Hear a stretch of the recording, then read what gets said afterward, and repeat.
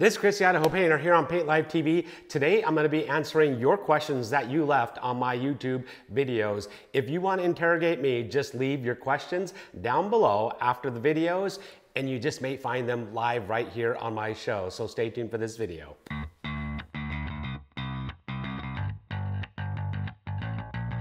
Okay, so here we go. We got Noah in the background. He's going to be asking the questions that you guys have posted on some of my videos. So here we go, Noah, ask the first one. All right, John Wharton says, I'm gonna be staining new brick. Should I power wash first?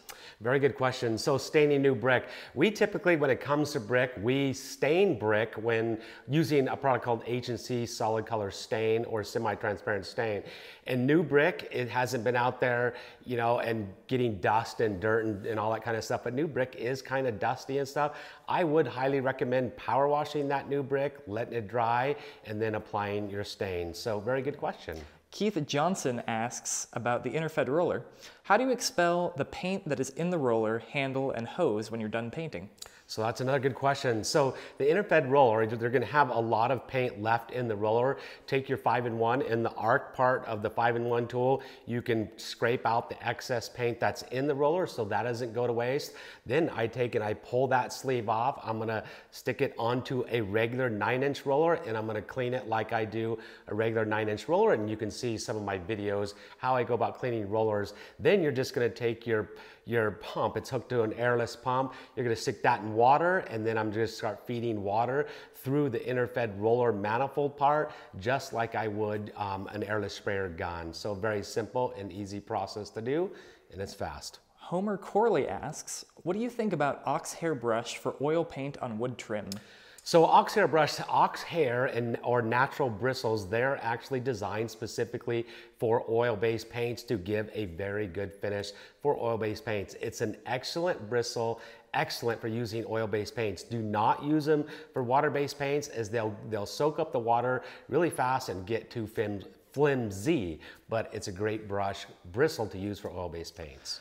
CBS Professional Painters asks, can you use the Graco Ultra for oil and water-based paints?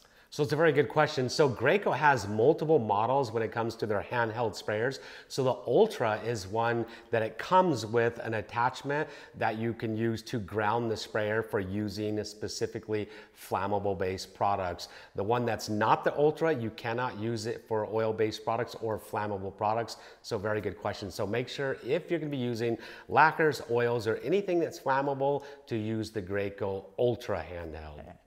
Richard McCrell asks, how do you tape and caulk if you paint 2 coats?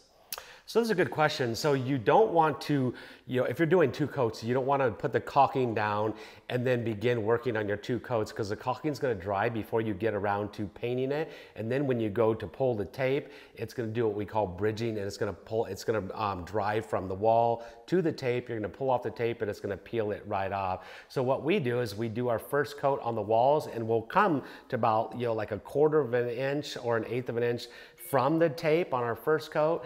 Then our second coat, that's when we'll apply our caulking, do our second coat, and then we'll take and do our cut ends and pull it while the caulking and the paint is wet.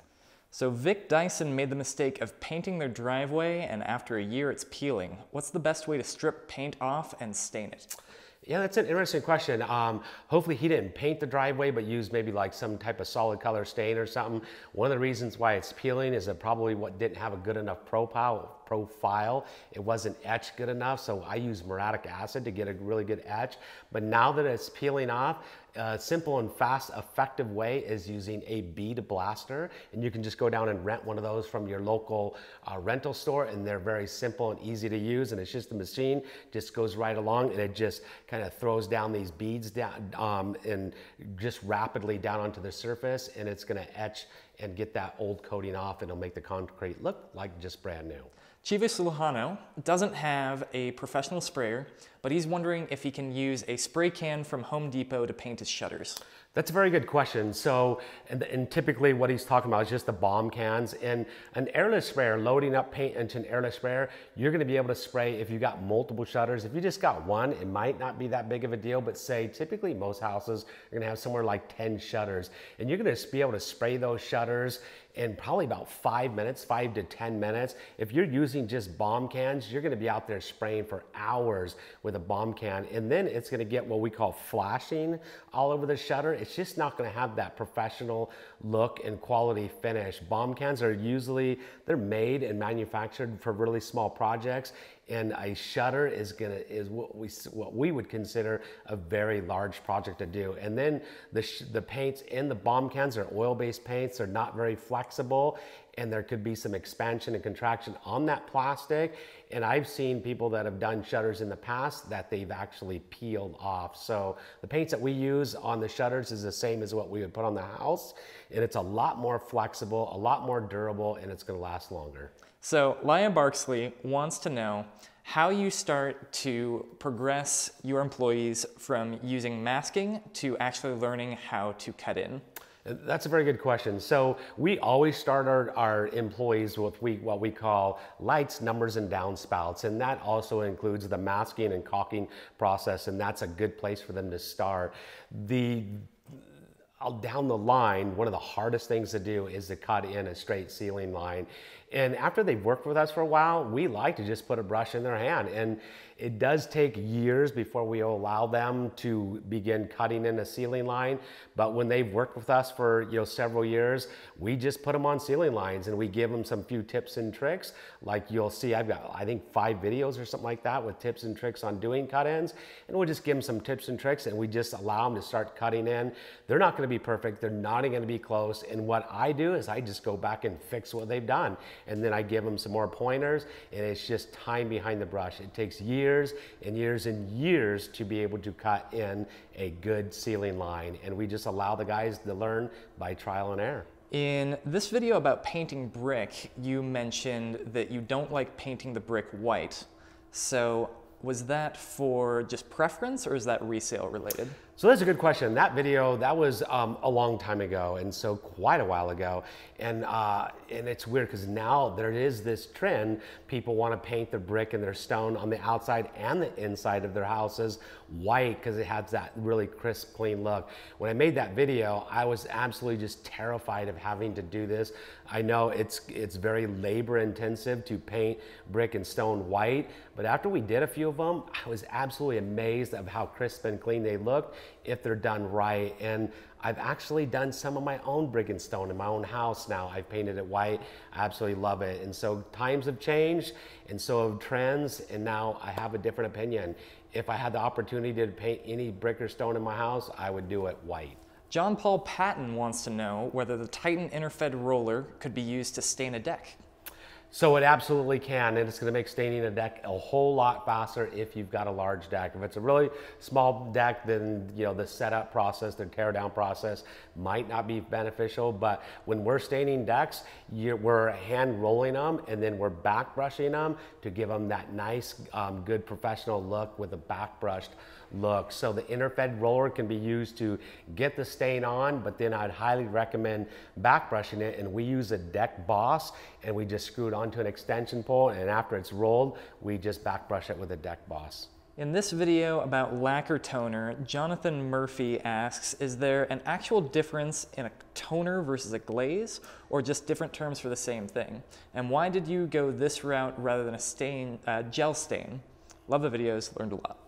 So that's a good question, and there is a big difference between a lacquer toner, a glaze, and even a gel stain. And a lacquer toner is actually adding tint to lacquer itself, clear lacquer, and then you can just spray it right over the top of a lacquer coating, and it's going to add color to the lacquer itself because the lacquer is in the tint is in the lacquer. So for instance, if you have some oak cabinets that weren't stained and they just have a clear coat over the top of them, you can put a lacquer toner or some tint into some clear lacquer, spray it right over the top, and it's going to color those cabinets. Now, a glaze is something, it's a oil-based product, or it's typically an oil-based product, and you just dip it in, or you'll use a brush and you're going to wipe it onto your cabinets and then wipe off what you don't want that left over, and then you've got a clear coat right over the top of that, because a glaze is something that doesn't dry. It's not a clear coat, it's not a sealant, and it's going to wipe off over time. You can just take a rag and rub it off. A gel stain, a glaze dries really fast. A gel stain, you're going to wipe it on or brush it on, and it takes hours and hours for it to dry, and it has just a different look than a glaze does. So they're all three are different products used to achieve different looks. And the final question. The final one for the day. Fittingly, this guy's username is The End. The End. Cool. I want to I want to repaint my kitchen chairs with spray paint, and they have a clear coat on them. Do I want to sand the clear coat off first? I mean, it's a good question. So anytime you do any type of painting, it is always best to do the proper prep, and creating a profile by sanding is going to give your product that you're top coating with more bite. It's going to last longer. It's going to less likely chip or come off. So you really should sand. Get a sander out. Just get like a 3x4 sander or a 6-inch circular sander. The little 3x4 sanders are fast, simple with the foam pads on them, and you can sand it down, create a profile really fast. But you really need to do that to do a proper top coat. Looks like we're all out of questions, so they better leave some more. So we're all out of questions for today. If you want your question answered right here on Paint Live TV by Noah and I, all you got to do is leave them down in the question or comment section right below. We love to hear what you have to say, because you know what? I learn a lot from you, just like you may learn a lot from me. So we thank you for your questions and comments. Leave them down below. Hopefully you've enjoyed this video. Hopefully if you learned something, if you have, give me a thumbs up. Give Noah a thumbs up for answering or asking the questions. He did such a wonderful job. Thank you very much. Any of these questions. I don't know. Thank you very much. Hit the notification bell, subscribe to the channel, and then hit the notification bell. That way you get notified every time I come out with a new video. It's simple, easy to do. It's free. It doesn't cost you anything. Smash it, bang it, pound it. Whatever you do, just hit it. Click it. Out. Very good questions. So that's another good question. So it's a very good question. So those are good questions. Yeah, that's an interesting question. That's a very good question. That's a very good question. So that's a good question. So that's a good question. I mean, it's a good question.